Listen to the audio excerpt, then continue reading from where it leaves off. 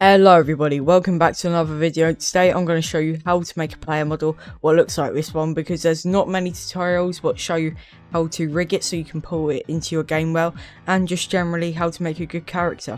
So as you can see, this is the actual monkey in Blender. As you can see, the monkey's fully rigged in all of the places. For example, it can even move in these directions here. Let's hop straight into the tutorial. First thing what you're going to want to do is open up Blender. If you don't know where to get it, they have a website on it where there is a nice download button here, or you can get it on Steam. So anyway, when you load in, what you're going to want to do is click General, click A on your keyboard, select all and click Delete. After that, you're going to want to add in a nice simple cube. Go to the modifier panel, add modifier and click subdivision surface. Put that to 2. And as you can see, got a nice round circle. Click on this little drop down arrow and click apply. What you're going to want to do is Ctrl C, Ctrl V, and you should have 2 cubes. What you're going to want to do is disable this first one, and you shouldn't really see any difference because they're both in the same spot. Now duplicate this again.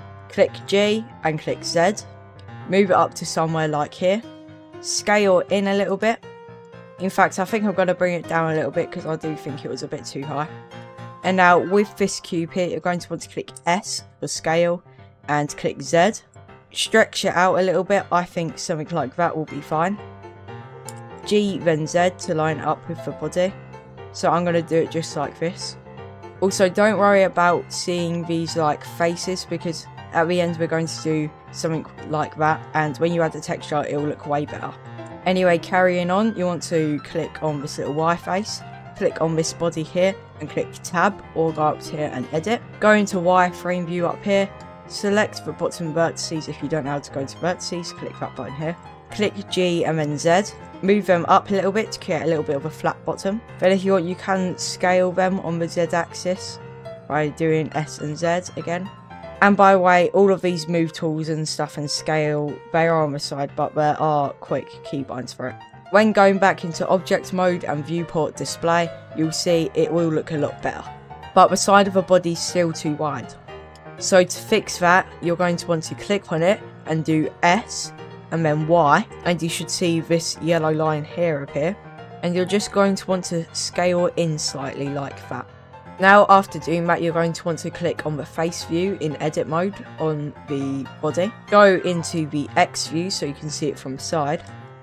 Click E to extrude it, and then you're just going to want to scale in a little bit like this. Now if you're wondering why I did that, well, what it does from the side view, you'll be able to tell this is more of the front, because it is kind of extruded more. In fact, I've just sprung it out a little bit more. It also makes your player more unique to everyone else's models. But what we're going to want to do now is make the arms. Click on the Y view again and show this cube. Select it, Ctrl C, Ctrl V, and just deactivate it again. After that, with the cube you duplicated, move it up on the Z axis by doing G and Z, or of course clicking the move tool here. Move it somewhere like here, scale it down. You can do this by clicking S or clicking the scale button. And now click the scale button once more and click X, and it will scale along this axis. Click G and X to move it this way.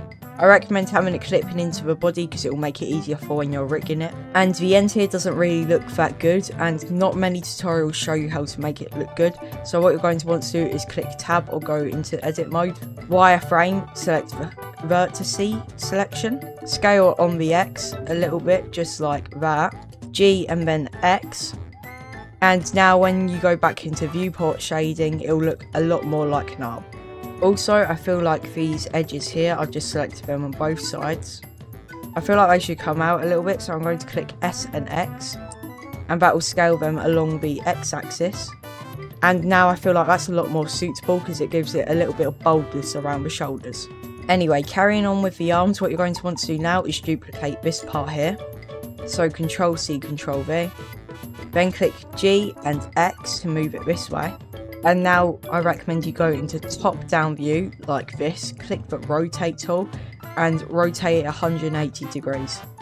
An easy way of doing this is just spinning it a little bit. Go down to this rotate tab down here and select 180. or negative 180, it doesn't really matter because it's still spinning directly halfway. Now what you're going to want to do is scale it in a little bit to make it look thinner, because of course this is the lower arm. Then once more click scale, but this time click X so you can stretch it out a little bit so it's still got the same length. Now you can see it's created a nice shape, more of a realistic arm. And next up we're going to make the actual hands.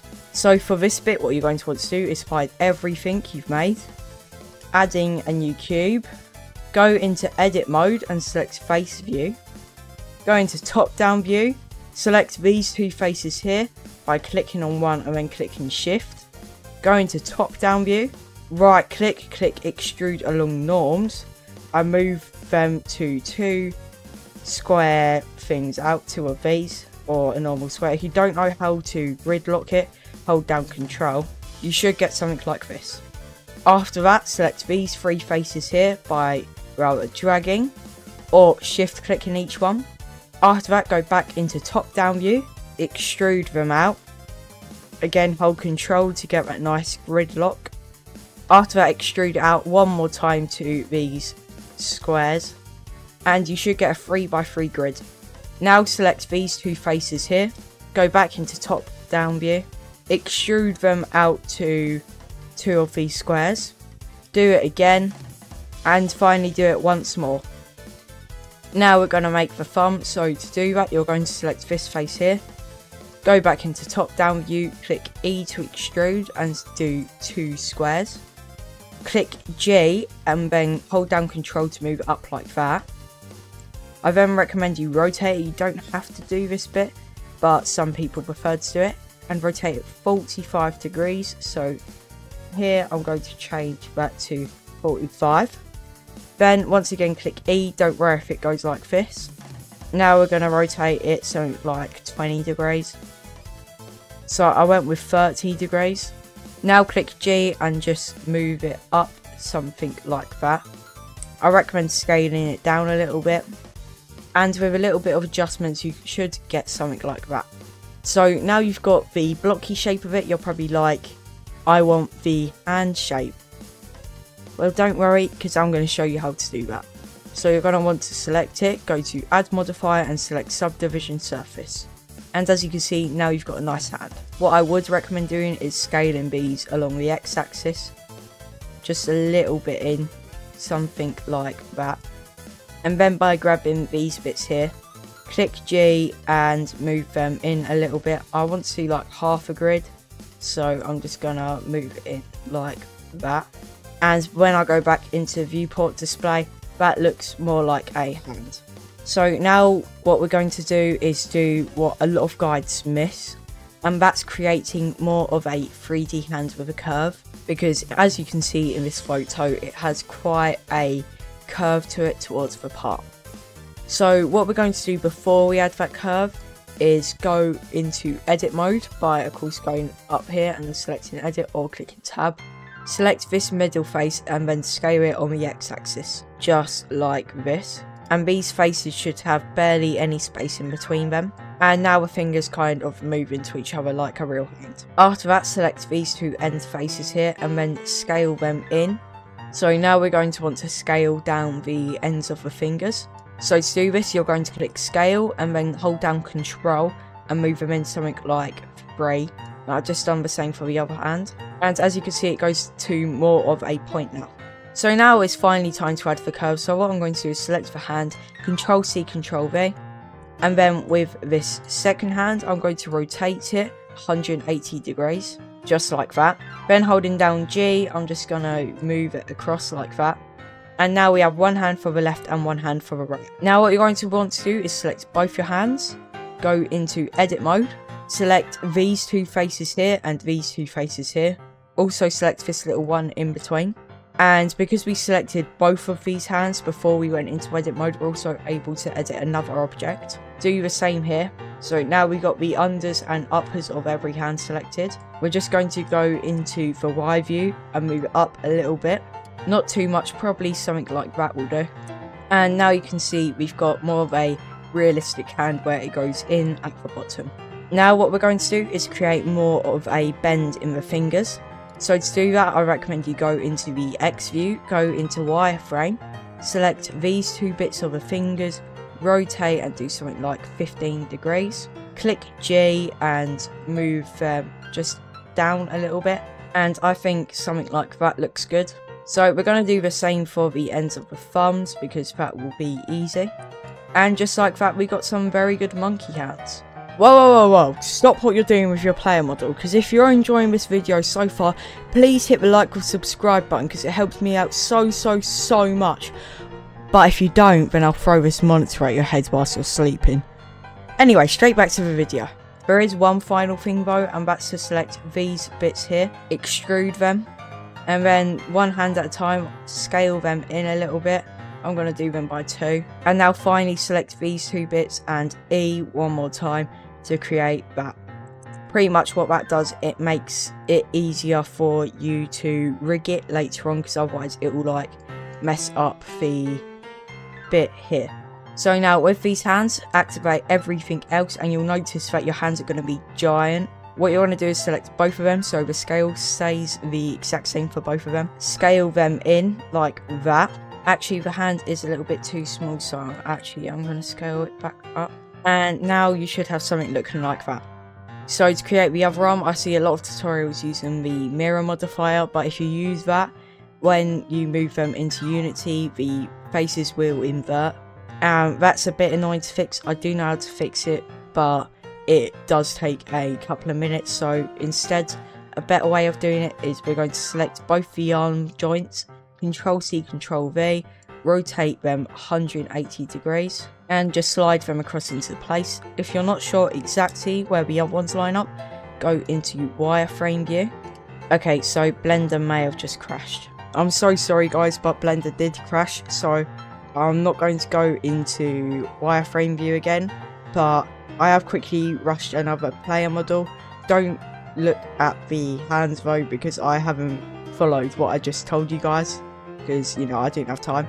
So carrying on from what I said, what you only want to do is select these 2 hands, duplicate them, rotate them 180 degrees, just like that. Then what you're going to want to do is line them up as best you can.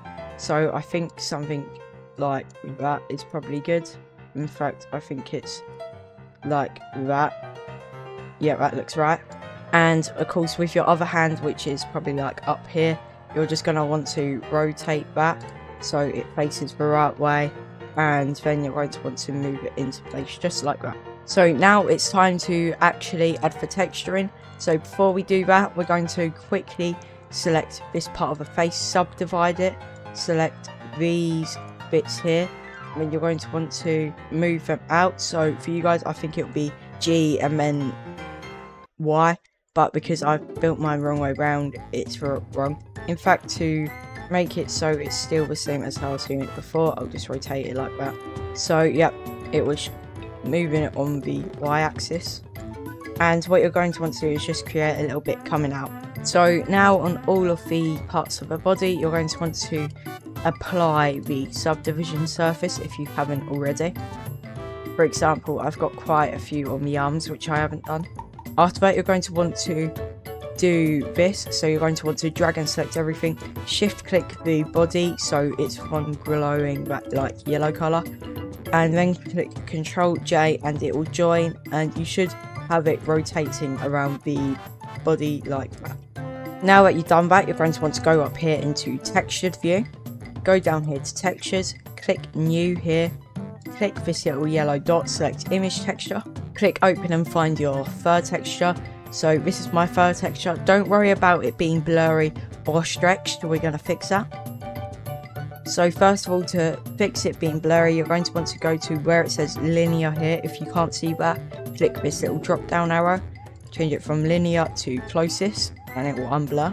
Go up to UV editing, click A to select all the faces here. Click A here, right click unwrap, and it should go like that. Then go to UV, unwrap, smart UV unwrap, click OK, and you should see something like that. Also, I recommend going up here and turning on textured view so you can see how big the textures are, because looking at this, I don't really want my fur texture being that big. So here I'm then going to scale it up. Don't worry about it going off, it'll just like carry on the pattern. And now as you can see, I've got quite a nice fur texture. And by the way, once you finish here, just go back to layout. So for the stomach texture now, you're going to want to select these faces here like that. There should be, actually for you guys, let me try it and replicate it. It should be something like that, I think. Yeah, so I'm pretty sure your one should look like that because how you've got the belly a little bit extruded. Also, don't ask why my player's so fat, I forgot to scale it down when I rushed the model. But anyway, once you selected these 4 faces, click the little plus button here to make a new texture, click assign and they should go white like that. Click new, click here, image texture, open, and now select your texture like that. It's not really that clear with my texture, but you can see it there. And now for the face, you're going to want to select these faces here, click new texture again, click assign, new, here, image texture, open, and find your face. As you can see, mine's here. And again, if it's blurry, just go from linear to closest and go to UV editing because it will probably be here.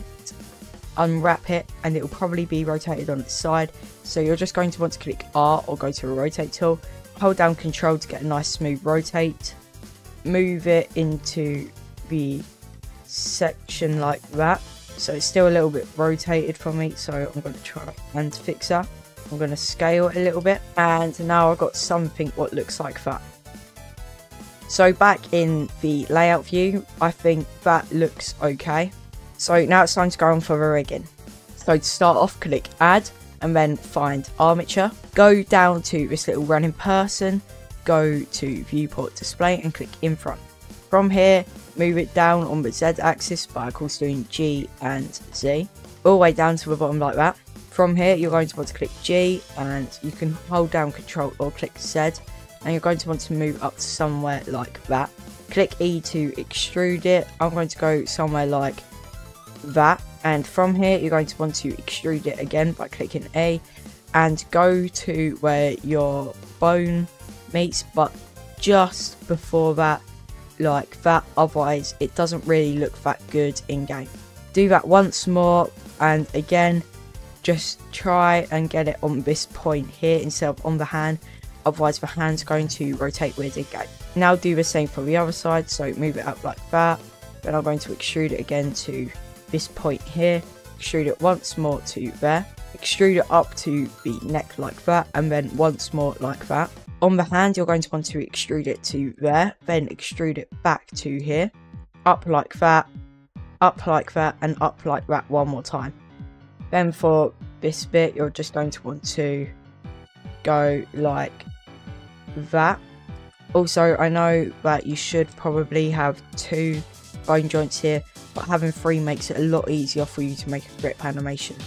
And again, you just want to go like that. Now moving on to your other side, you're going to want to click E to extrude it like that, and then like that, one time like that, and like that. Extrude it to there, there, there, and there. And of course do this for that finger there. Now what you're going to want to do is name these. So this one's going to be my left shoulder. This is my right shoulder, so you're going to want to put an R in front. At this joint here, this little bone here, you're going to want to name that R hand, just like that. At this hand here, do L hand. This bone here, call it neck. And finally, this one here, call it base. So from here, select these 2 little circles here, E to extrude and extrude them like that. Now select these 2 balls here and click E to extrude backwards. Now do Alt P, clear parent, and just do that for all of these. And now you should be able to move these ones freely, so you're going to want to do G, and then move them forward slightly like this. It's kind of weird to explain what these do. They're just something called like poles, if that makes sense. So your arm will bend correctly in game. Name this R pole, and this one here R pole. Now your character should be fully rigged. Now you've done the bones, hold down Control, and when clicking on your mesh, click on your armature, Control P, click with automatic weights, and now your cube should have went under the armature. Now if you click on the armature and go pose mode up here, when you move these joints here, you should see your hand move like that. So to export, you're going to want to go File, Export, and then find FBX. And now you can just save it wherever you want. For example, I'll save it in my downloads as Monkey. Now, if you guys did enjoy this video, please hit the like or subscribe button. It helps me out so much. And apart from that, have a brilliant rest of your day and goodbye.